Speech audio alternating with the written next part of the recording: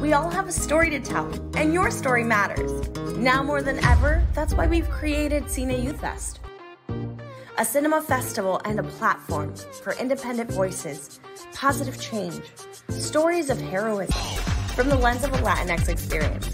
Join the adventure on our website, cineyouthfest.org. There, you will find all you need to participate in the competition. The rules of the game, Latinx in film, where you find out how important we really are. Classes behind the camera with people who know. Stories from others like you who have a dream, big ideas, and awesome goals. Raise your voice to be heard. Show off to be seen. And be part of history sharing your story. Lights, camera, acción. Because tú cuentas.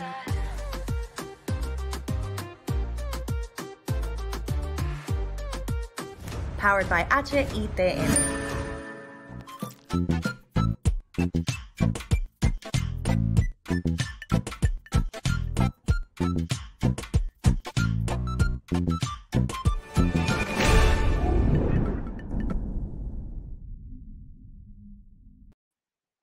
Hello, everyone. Oh, my goodness, there you are. Oh, thank you all so much for joining us for our third installment of Conversations Among X. Yes, third. Conversations Among X, if you don't know, are a series of panels that, just casually highlight the incredible talents and experiences of Latinx creatives all across the U.S. Oh, my gosh. Conversations Among X is a part of CINE Youth Fest, which is an online film festival that makes all kinds of events, and they are actually powered by HITN or CINE, which is the Hispanic Information Telecommunications Network. Fun fact, they are the largest non-commercial Spanish language television network in the U.S. Oh my goodness, but who am I? Very good question. I am Lorena, and I will be moderating today's panel, unfortunately, or fortunately, if you like to look at Weird Al Yankovic all day. Okay, it's sad, but it's true. Today's panel specifically is going to be all about addressing Latinx invisibility, and we have four wonderful, wonderful panelists who are going to be sharing their experiences and their thoughts. But before I bring them out, just a little bit of housekeeping, in case you blinked, we are on the internet, okay? This is live, but it's not physically live. So if there are any technological glitches or anything that goes on, we just ask for a little bit, as my mother likes to say, paciencia, por favor. But with that in mind, I am going to introduce us to the first person in this panel, which is me. It's a joke. I have a bio package, and it's going to be embarrassing for me, but we're going to start off by getting to know a little bit about me, because you have to trust the person running this ship, and the way to trust is get to know a little bit about them. So here is my bio package.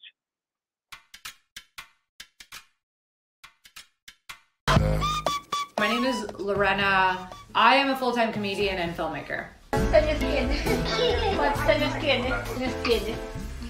¿Cuántos años tienes, Lorena? Sí, pero ¿cuántos años? I am Latina and I'm queer. I'm a lady, right at the edge, but I'm a woman.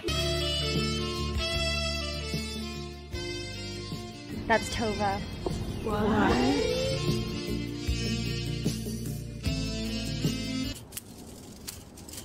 I used to play soccer professionally because stereotypes come in one size.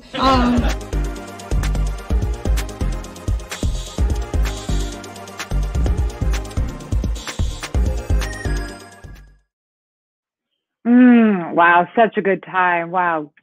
So much fun. Oh, man. Okay, but guys, enough about me. Let's move on to the real intellectuals of this panel, which are our speakers. And our very first speaker and guest is the wonderful Adrián Román, and here is his bio package.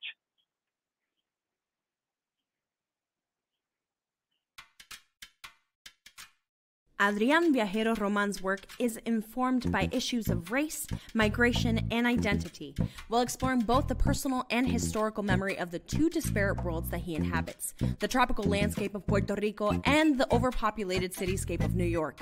His practice combines drawing, painting, sculpture with an immersive installation environment, composed of objects collected from different communities, from salvaged wood and window frames to historic artifacts and vintage photographs. The resulting environments can fill an entire wall or an entire room, and often incorporate sound and aromatics that draw upon the history and memory embedded in these objects. He is interested in the continuity of time and in how these interventions may bring these living histories forward to the present. Adrián Viajero Román is a time traveler. Okay, so I'd like to welcome Adrián to say hello. Adrián, there you are. Hi. Hey, everybody. Adrián, aside from being a time traveler, what is another fun fact about you that you can share with the people? Fun fact, I would say, oh man, that was a good one. I'm a very proud dad of 2 girls, so that's a fun fact. Yes, that's a good answer. Whatever, you're a good person, I guess, Adrián. That's really the fun fact. He's a good person.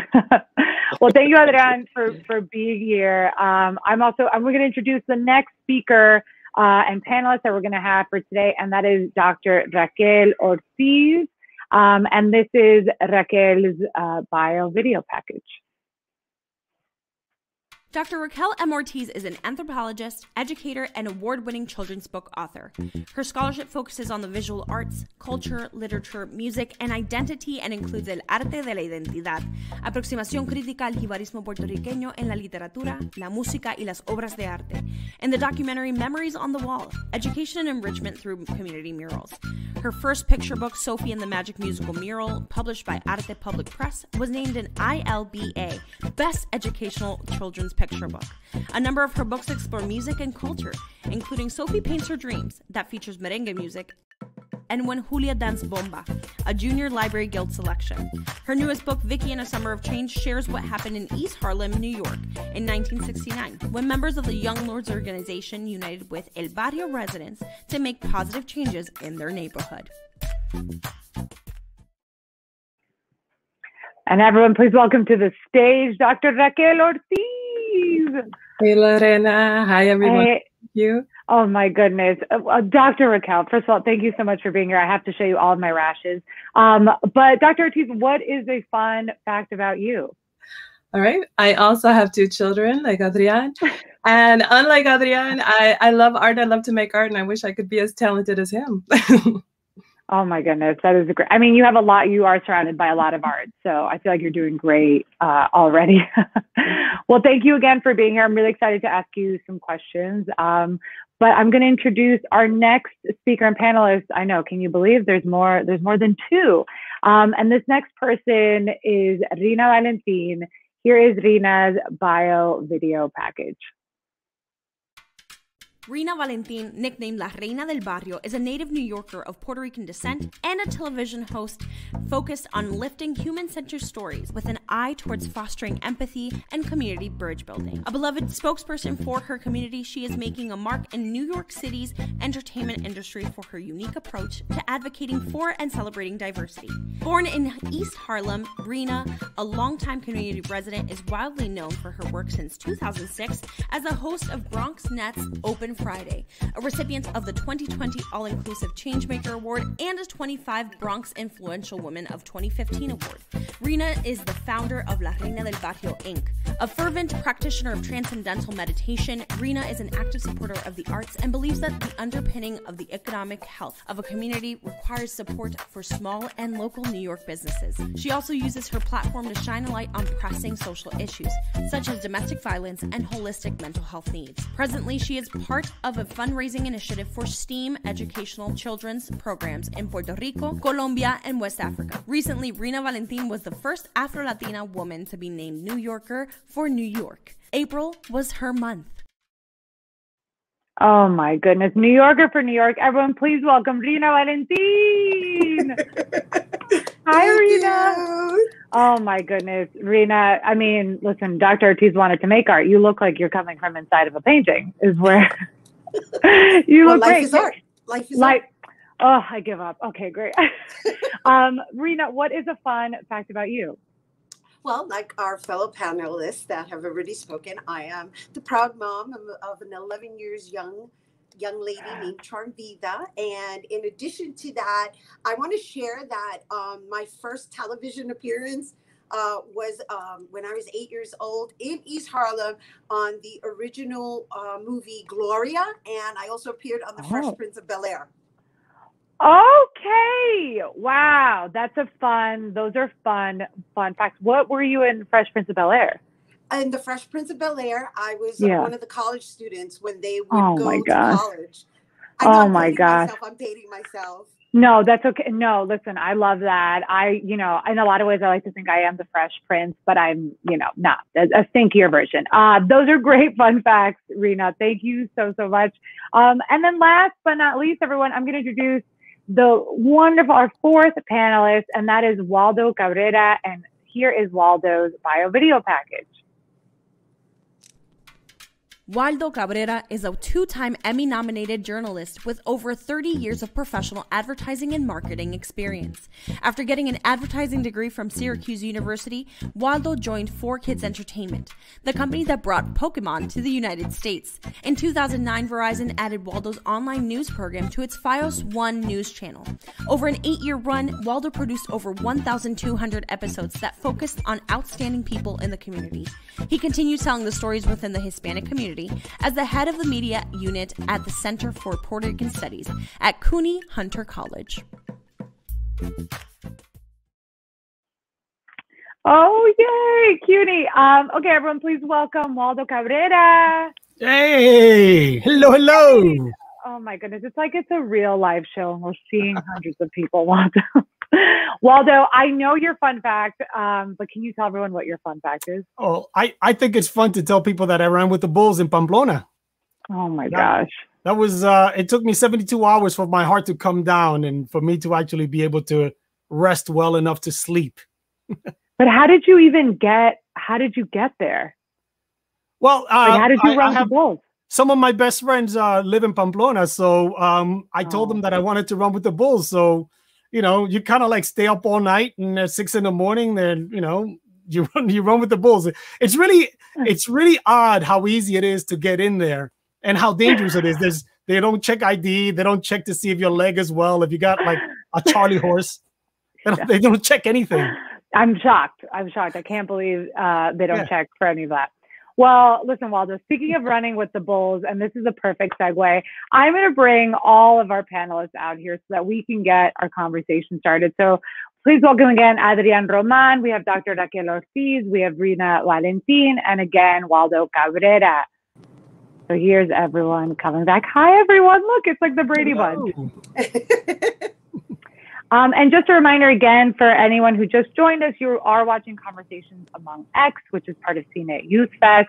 And today's panel is all about discussing invisibility with Latinx artists. So that's what we're going to talk about. And our leading statement that we have, and I want to make sure I get this right, is that Latinx artists often feel invisible in their artistic worlds. The invisibility of Latinx artists is everyone's concern. So with that said, I'm going to start off with our first question, and I'm actually, I want everyone to discuss this. I'm going to have Waldo start. But have you guys ever felt invisible as artists? The interesting thing is that I've had a great platform ever since I graduated college. I worked with Pokemon. I worked with some really large companies that gave me a big voice. So I was used to just being able to be seen and help my clients to be seen. And then I moved to Long Island, and on Long Island we only have one TV station and one newspaper for 3 million people. And if anything positive, anyone in the community has something to say, it was nearly impossible to get your voice out, and that felt really isolating for me. Someone that's been used to working with the Daily News and the big media outlets in New York City, just to be literally isolated, and it was just overwhelming. So I decided to start My Long Island TV to solve the issue, but it took years, and just to realize that 3 million people only have one newspaper and one TV station to get the voice out. And if you ever want to make anyone invisible, do that to 3 million people. And And what about you, Raquel? Because obviously, you know, I feel like with your book specifically, they're coming from a really personal place. Did that come from just a desire of like, I no longer want to be invisible? Right. Well, I was thinking about that. I think when I confirmed my invisibility, I was taking a class at School of Visual Arts, and an author came in to talk about the color of children's publishing. And she let us know that there's only about 6% of Latinx and kiddie lit publishing. And then she gave us information of other places to look to find out more. And there's a place at the University of Wisconsin that has a cooperative children's book center. And this year, there were 228 books written by Latinx people and 200 books about Latinx people. So my stories are very personal. It's sometimes hard to sell those stories because we are in a market that wants to make a profit. And we are, not only are we invisible, but people are taking our stories and using it, and they're writing the story. So others are writing our stories. So I think that's almost as dangerous as being invisible. And Rena, what about you? Have you ever felt invisible as an artist? Yeah. As a matter of fact, I still feel invisible. Even as visible as I am, I still feel invisible. It's unbelievable. You know, I want to say that I feel invisible mostly because being in the public's eye, let's say, right? And based on the work that I do, I am a platform that offers my community documentation. Because I'm on a local level, I sometimes wish that not that I sometimes wish, I do wish that we as a community understood that although I'm broadcast on a local level, I'm also on the World Wide Web, which allows us a broader audience. But because we're not a national network, there's limitations. And so before even being on air and still feeling invisible, many, many years ago, as I mentioned, I was on the Fresh Prince of Bel-Air. And I want to say more or less possibly 25 years ago, I was out there auditioning and pursuing acting. And my agent at the time was really sending me out to anything that fell under the description of exotic, right? They didn't know what Puerto Ricans were at the time that I was there. And so I felt really displaced, and it was just an awkward place to be in recognizing my own identity and or defending it. Right. Yeah, 100%. I can relate. More on that when you and me get drinks at some point.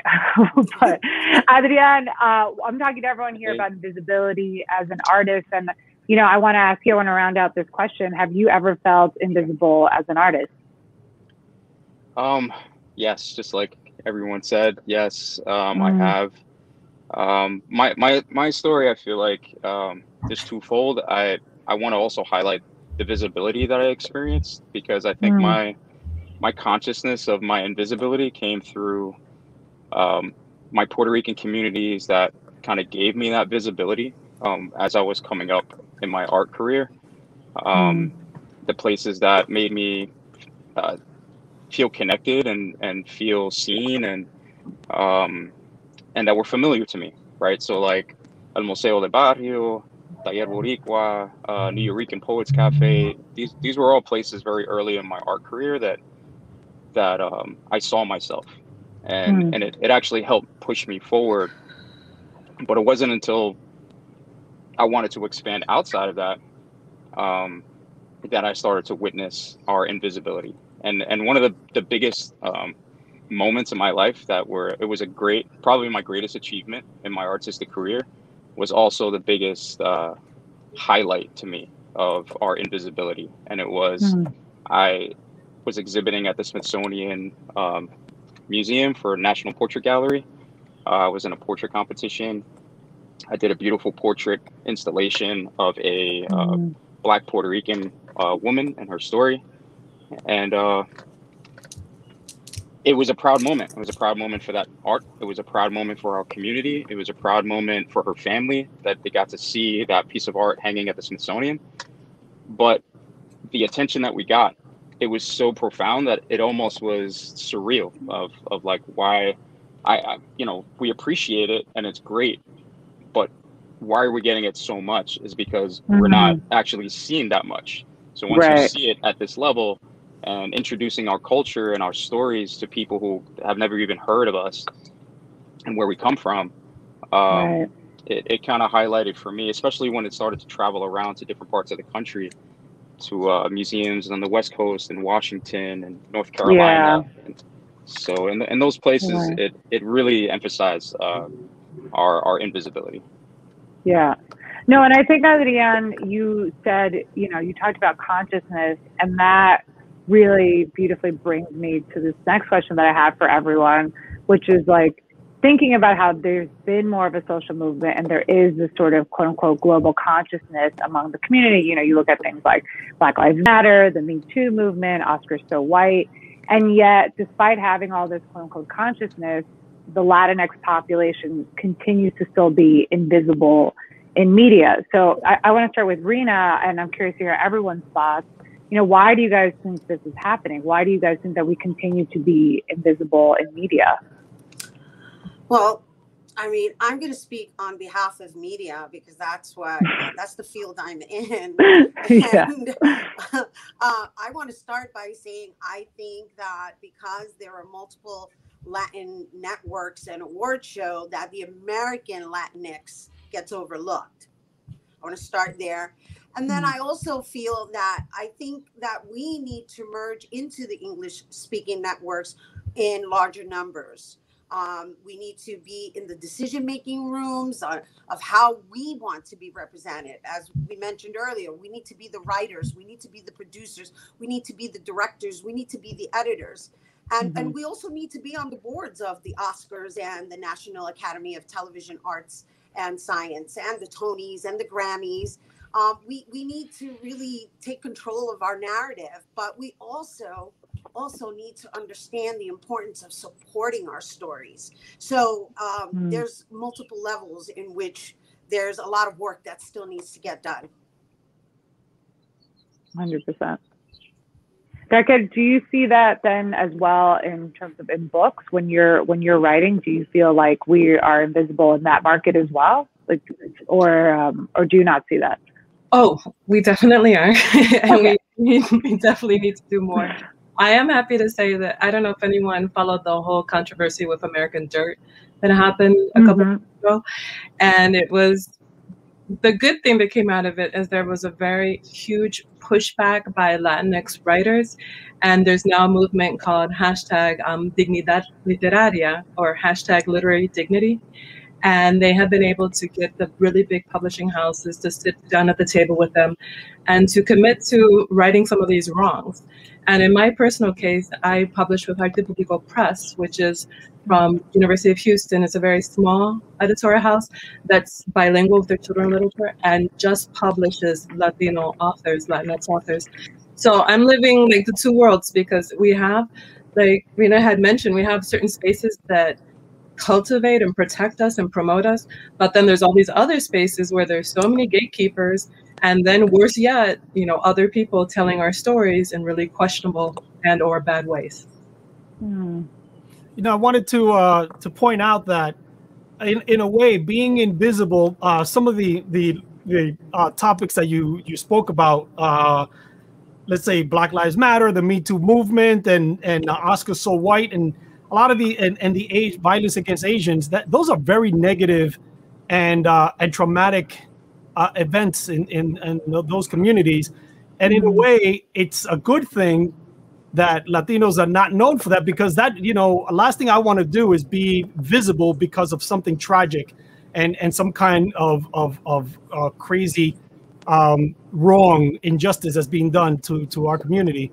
But, you know, we do have to figure out how to become visible for more positive things, and telling our stories in television and in books is part of it. So we have to, I do agree that we do have to take charge of telling our own story.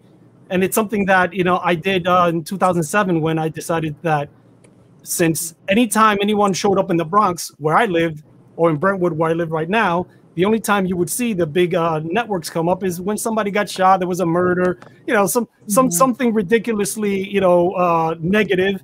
If it bleeds, it leads. So I just felt that that was not the way that our community should be seen. And I started my own network with the strict focus on telling the story of our people. And eventually it got picked up by Verizon Fios, which was on standard network television. So I was very proud of that. And, you know, I think it's something to consider, that we need to seriously take control of our narrative and tell our own stories, make sure that our stories are the good ones. Yeah. Yeah.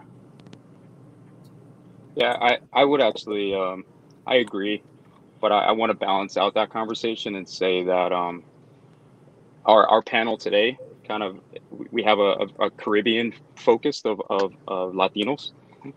And I think when we think of Latino, Latinx, it branches out to obviously our Mexican brothers and sisters and our Central American and South American brothers and sisters that do go through traumatic experiences that aren't visible because just America doesn't, you know, highlight their goods or their bads. So they're completely invisible. So I do agree that we need to definitely tell our stories, good stories, but I don't think it's a bad thing to really highlight the atrocities and the things that are happening to our countrymen, and, you know, and South and Central Americas, and the Caribbeans as well. You know, one of them being the children in cages, right? That's a big one that should have gotten a bigger response. And and there was a loss there. I see it as, you know, a loss for us that it's still happening, you know, and that's the unfortunate thing. So those other groups are making noise, and I think it's a wonderful thing.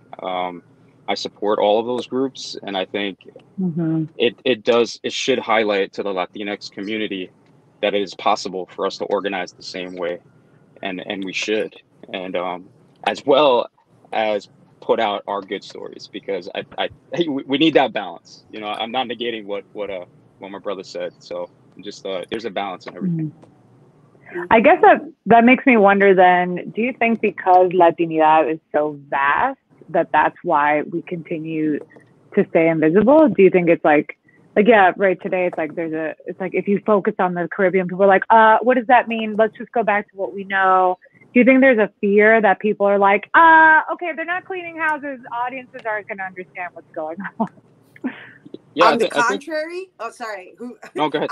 I was going to say, on the contrary, I think that's where we're falling short, right? I feel that because we have different Latinx cultures, that there is a need to preserve nuestra cultura separately, because we're all at risk of losing our cultural values and traditions, being Americanized. But what happens is we tend to operate separately when in fact we have more in common, right? And that's something that I think we need to examine further. You know, I mean, we all speak Spanish. We have our different foods, but yet they're kind of the same. They have different names, or we all speak Spanish with different dialects. And if we were to join together truly as a Latinx or Latino or Latina nation, and just focus strategically on organizing how to influence our own progression, we would be so powerful, because there is power in numbers. Right. And if we knew our shared history a lot better, or even a little bit better, we would see, I mean, we're all ex-colonized people. We all have this Spanish colonial baggage, as well as this African heritage and this indigenous heritage. So we need to understand all the things that unite us, wrap our head around the fact that better and stronger is going to get us further, and then figure out ways to work together. But working together is hard. It's a lot of work. It is, especially because we're still trying to figure out who we are. Because again, going back to, you know, that colonized mentality, and walking around with, you know, carrying that oppression, it becomes questionable as to who we are. Especially like myself, I'm third generation. You know, I'm born and raised here. So I learned my cultura through time. I wasn't necessarily born into all of it. Yeah, I would agree with that too. For me, you know, it took me well into probably my college years to really start to figure things out and identify with the path that I wanted to take, you know, as an individual, but also as an artist. But it started as an individual of like, where do I fit in? And that's where I brought up these institutions in New York, these Puerto Rican institutions and organizations that helped me figure that out. You know, that you know, when I went into New Eurekan Poets Cafe and hearing the poets' cadence of how they spoke, it was familiar to like how my family spoke, you know, and having conversations during parties and things. So the names, you know, Marias and Cucas and Junior and Lefty and like all these random, you know, nicknames I've never heard in any other context other than in these places. And it goes back to like the invisibility, but also invisibility and accessibility. I think if we don't have these places that are accessible to us, it's harder for us to navigate the world, because then we're connecting to something small that we might connect with that's familiar. For a really quick fact for me, I was connected to Native American culture very early on when I was a kid with my art. I loved like the Native chiefs and the artwork, and I was just fascinated by that. But I didn't know the history of the Taino culture, that we had that within our own culture. So I think through that education, and only through the accessibility of having our places that teach us about these things, correct, where it you know, highlighted it for me. But I do think that the vastness of the Hispanic community, you know, just it's really difficult for us to come together, because we are so different, yet, you know, we have the common language, and it's we have to make a serious concerted effort to support each other in every which way, whether it's culturally, financially, you know, just emotionally. But we have to go out of our way to do it, because obviously on a natural basis, everyone just keeps going to their own little to their cliques and their enclaves, and you know, Dominicans over here, Puerto Ricans over there, Mexicans over there, you know. But it's more than that. We just have to really work together a little bit more in mutual support. You know, I don't know why everyone's so upset. We have Hamilton, guys. We have Hamilton. No, I'm just kidding. Well, so I think this brings us to, you know, Raquel, I wanna bring this to you in terms of talking about progress being so slow. You know, you mentioned education, and Adrian mentioned access. What do you think are the factors that have contributed to the reasons why like progress has just been so slow for Latinx artists? Right. Well, I think things are so slow on so many levels because there's institutional racism and there's structural racism, and it's meant to be that slow. And I'll just use a metaphor as Hurricane Maria, for example. Why did it take 9 months for electricity? Or why did it take, you know, so long for tarps? And why are people now starting to finally get FEMA funding? It takes a long time because they don't want these things to happen. And it's very kind of counterculture to some extent that we get these spaces. And if you go back to this colonized people, what do? Is they take your voice and they take your story. With the Taínos that Adrián brought up, you know, in Puerto Rico, they just stopped counting them one day. They had a census and they just decided to stop counting Taínos. And then you read in the history books that the Taíno disappeared. They didn't disappear. They just began to stop counting them, which could tie us into the, you know, ridiculousness we just lived with this past census, and how many people weren't counted, which means you don't get the support, which means New York just lost a representative. You know, like, how do you silence people? You just freaking ignore them, which is what we've seen and what we're living. So yeah. And just lastly, really quick, with El Museo, I work at El Museo once upon a time, and the history of El Museo was that parents and educators came together to make that space. And it was a big fight. And it was first in an old, like, abandoned firehouse. Now it's on Fifth Avenue and it's beautiful. But it was a big struggle. And, you know, to some extent, it continues to be a struggle to have these spaces. And we have to continue always, always to fight for these spaces.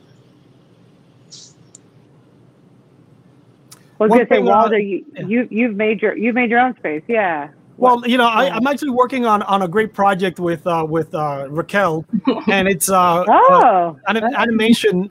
We animated. We're plugging our stuff. No, but the reason I bring it in is because we have to tell our own stories, and the progress can only be done by us understanding where our past. So when you think about children's stories, and you think about all these the tales of Cinderella, Pinocchio, Hansel and Gretel, they're all Eastern European stories told, and retold by Disney, and written in thousands of books. So, we're just trying to figure out how to take some of the Latino, Hispanic folk stories and be able to bring those to light so that we know our own folk tales. And if anyone else wants to retell them, at least it's ours. And we're not sitting there retelling the story of Pinocchio, and we're not retelling the story of Cinderella, which are cute and everything, but it's not ours. And it starts that simple. It starts when you're 4 or 5 years old, when you start owning your own past. And once you know where you've been, and even if it's just through simple storytelling, then it's easier to figure out who you are, and then forge your own path forward.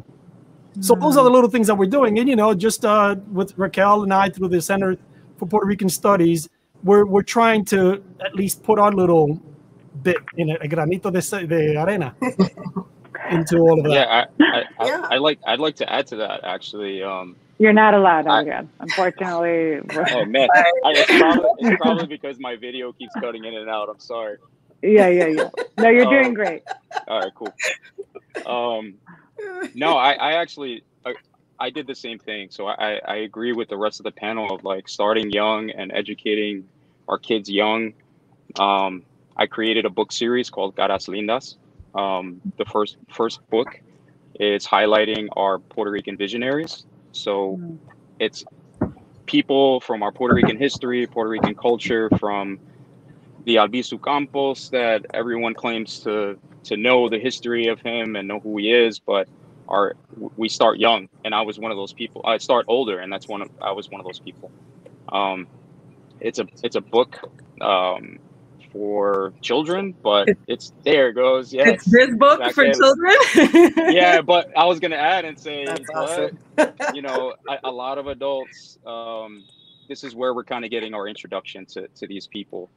The Felicitas Mendez, the Rafael Cordero, and these people who influenced and were visionaries and had milestones of our history and culture that changed a lot of it. And I have the second book is dedicated to El Grito de Lares, so it's telling the stories of the people that were a part. So all of it is just learning about the people that were a part of these moments in our history. So it's not really storytelling. It's actually just like factual book of our history. Yeah. And then I can piggyback off of that and say, oh my gosh, I'm Rena. the documenter. I'm the person who captures everybody's stories. I'm that outlet in which everybody comes to jump off and or introduce their new project. And I've been doing it for 15 years now. And and I continue to do it, and I love doing it because I feel that we're short in that department. And so while I do it for a network, I also went as far as creating my own production company, my own media company, and I do it through various outlets, through newsletters. I have my La Reina del Barrio newsletter. I offer it through social media. I have a team, and we do the best that we can to amplify everybody's voice. However, going back to what I originally said, there's only but so much I can do if the support system isn't backing me up. It's like everybody comes to me to assist them, but I don't know if we realize that it's there's reciprocity that's required, because that their numbers, right, their following assist the following that I already have versus them coming to me looking for my following. Right. So can I just ask, Rena, based off that, with our final 5 minutes here, you guys have been providing already some tangible solutions as to what we can do as artists to start becoming visible. But I just want to sort of bring this conversation to a fold by talking about what are tangible things, like Waldo, what are tangible things for you that you think people can do to help reverse this invisibility? Well, I think, you know, going back to what I said about, and even what Adrian was saying, you have to see the sacrifices that those before us made. If you're able to watch a documentary, read a book, and see how people put their necks on the line for voting rights, for bilingual education, for those things, things were not always the way they are, you know. And even for them, you know, sometimes people say, oh, it is what it is. Things are what they are. Well, they're not. You don't have to accept your current circumstance. And you know, just because something is the way it is doesn't mean it has to be like this forever. And if you get that inspiration from someone in the 60s and the 70s and the 50s, you saw what they did, and you say, you know what, it can be done. I can get up. I can be the agent of change. And so that's why it's important to see those documentaries and read those books, so you can step up and do your part. Again, what about you? Tangible takeaways, 1 minute or less. Go. Sure. I'm doing a project now with Iris Morales, a former young lord, through her house, Red Sugar Cane Press, and it's about the 1969 garbage offensive. So with the former young lord, we're telling that story. I'm doing it with a woman with her own editorial house. So just like we've been saying, working together with our people. And I have Adrian's beautiful book here. We support each other. We say beautiful things about each other. We make beautiful art with each other, just like we are doing, and we have to continue to do. Yeah. I do want to give everyone a chance, just because Adriana and Rina, you guys did give some solutions already. And I think a lot of what we've been talking about is access to education, make a platform for yourself, you know, continue to network. So I just want to give you guys an opportunity to give final remarks, you know, as we're coming to an end for this panel. Well, I say tell your story and don't be shy, because if you don't toot your own horn, no one else will. And that's the story, you know. You got to tell your story.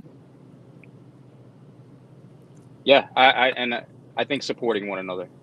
Like Raquel said, like Reina said, like Waldo, it's just making sure we support one another, support our institutions, support the local bookstores, support the local bodega, whatever that we can support each other, support your friend that's trying to do something and they may not have the proper network or the resources to do it. Do whatever you can to kind of help, because like everyone's been saying, we need to tell our own stories. Nobody's going to tell them better than us.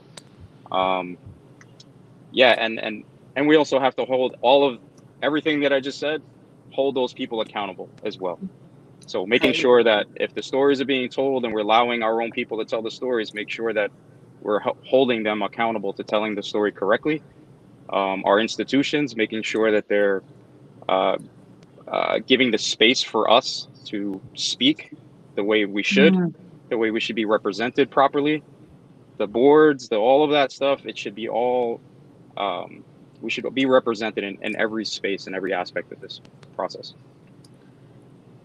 And I think that in supporting each other, we should definitely support each other in all genres, and we should be carrying each other's history and making it our business to learn about each other's histories. And yeah, and in order to I also feel that in order to transform our future, we really need to know our past. But when we speak about our history, we should really be mindful of speaking about it from an accomplished perspective, because that gives power to our cultural existence. And Raquel, final thoughts. Take us home. Sure. Like, as a PhD, and give you all homework. Go to the Center for Puerto Rican Studies and, you know, look at some of the materials we have. Ask people to share their stories with you. And then just like, we got to do the work. Like, you can't expect people to support you if they've never seen you before. We have some great institutions, but you can't just pop up and, you know, expect a lot of love. I think everyone on this panel has spent many, many years cultivating that relationship with people. It's not easy. None of this is easy, but it's joyful. And lastly, what you all are doing to give this space for high school students, that's something beautiful. We need to, you know, demand that and have the money and have that platform and promote it. Because if it's just this token thing, it doesn't stick and it doesn't happen. So do the work. Joyfully. 100%. Well, listen, I just want to thank everyone for being here, for speaking on the panel. I mean, some takeaways for me is I got to get a library card. I got to start reading. Okay, I got to get educated. Yeah. No, but I think Michaela Cole says it like this, which is if it's not written, it's already erased. And so I think having this panel, we are bringing conversations to the table. We're bringing our bodies and voices to the table. And in a way, we are reversing erasure because we're saying it and we're writing it. So, you know, I want to thank everyone again for being here. We've had Adrian Roman, we've had Lina Valentin, Waldo Cabrera, and Dr. Raquel Ortiz.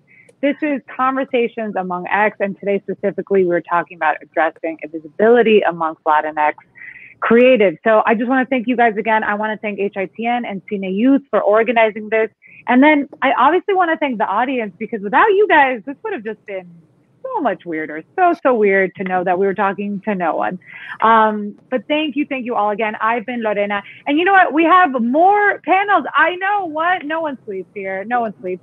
But you can find out more at cineyouthfest.org. And we're having another one Wednesday, May 19th at 4 p.m. Great stories in another genre, storytelling through murals. And that'll be with Jesse Fuentes. And if you had a good time with me, you'll have a better time with them. Thank you guys again so much. We're going to leave you with our sponsors. What? Yes, we have sponsors. So thank you so much again and have a wonderful Wednesday. Oh, that's my alarm. I have to go. Thanks to our sponsors, we continue to have important conversations that educate and inspire the most valuable asset for a brighter future, the new generation of Latinx creatives. Visit cineyouthfest.org to find out more, because tú cuentas.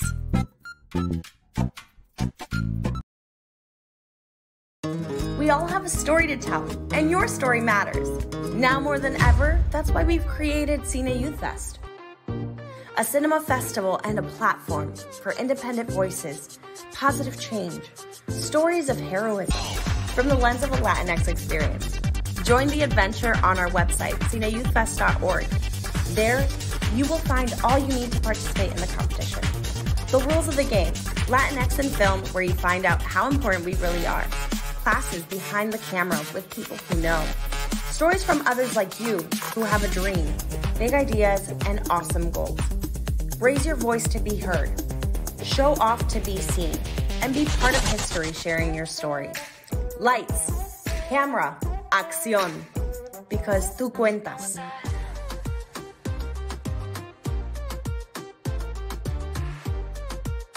Powered by HITN.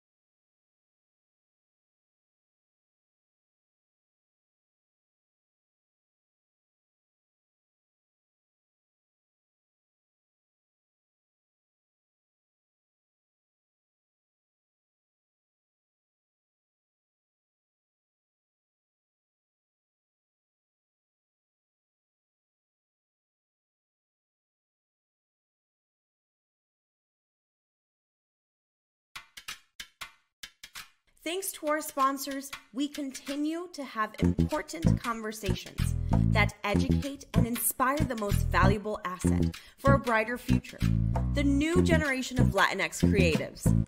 Visit CINEYouthFest.org to find out more, because tú cuentas. We all have a story to tell, and your story matters. Now more than ever, that's why we've created CINE Youth Fest, a cinema festival and a platform for independent voices, positive change, stories of heroism from the lens of a Latinx experience. Join the adventure on our website, CINEYouthFest.org. There, you will find all you need to participate in the competition. The rules of the game, Latinx in film, where you find out how important we really are. Classes behind the camera with people who know. Stories from others like you who have a dream, big ideas, and awesome goals. Raise your voice to be heard. Show off to be seen. And be part of history sharing your story. Lights, camera, acción. Because tú cuentas.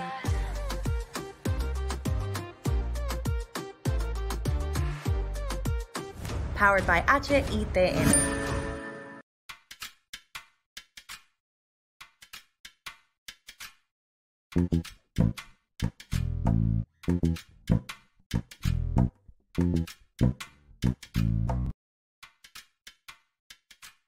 Adrián Viajero Roman's work is informed by issues of race, migration, and identity, while exploring both the personal and historical memory of the two disparate worlds that he inhabits, the tropical landscape of Puerto Rico and the overpopulated cityscape of New York. His practice combines drawing, painting, sculpture within immersive installation environments, composed of objects collected from different communities, from salvaged wood and window frames to historic artifacts and vintage photographs. The resulting environments can fill an entire wall or an entire room, and often incorporate sound and aromatics that draw upon the history and memory embedded in these objects. He is interested in the continuity of time and in how these interventions may bring these living histories forward to the present. Adrián Viajero Roman is a time traveler. Puerto Rico. Dr. Raquel M. Ortiz is an anthropologist, educator, and award-winning children's book author.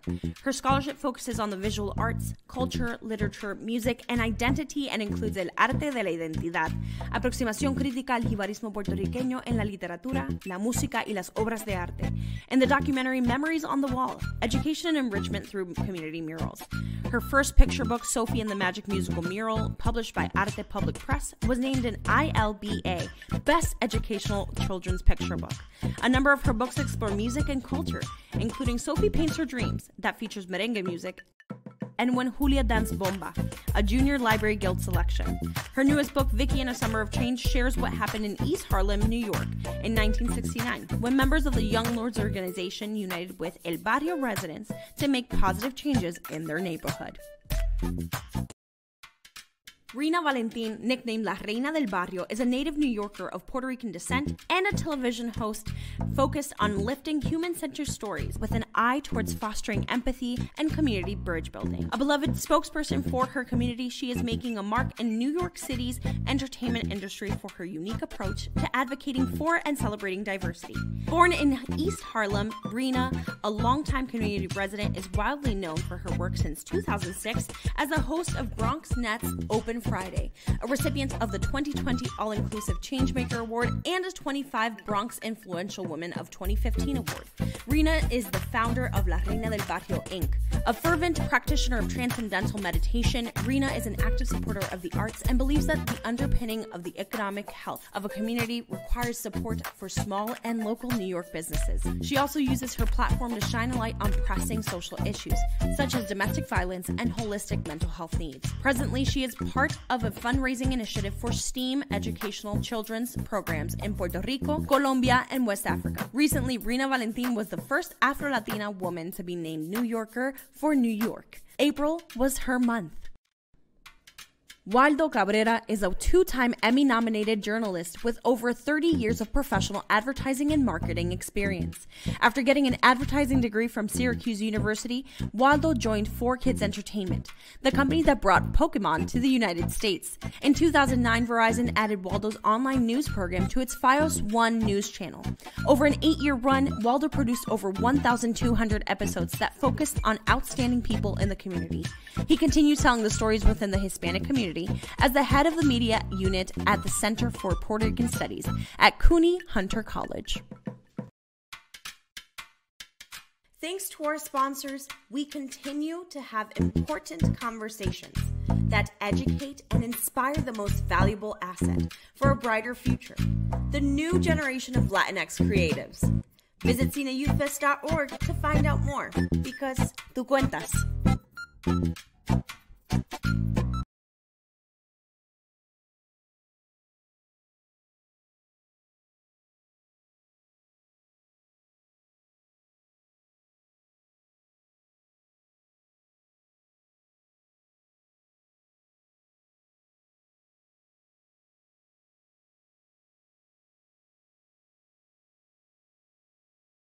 We all have a story to tell, and your story matters. Now more than ever, that's why we've created CINE Youth Fest, a cinema festival and a platform for independent voices, positive change, stories of heroism from the lens of a Latinx experience. Join the adventure on our website, CINEYouthFest.org. There, you will find all you need to participate in the competition.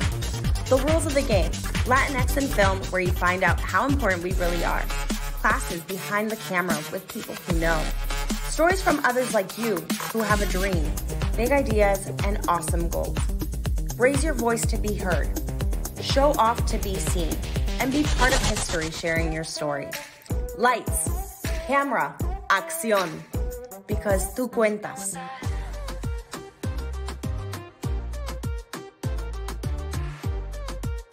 Powered by HITN.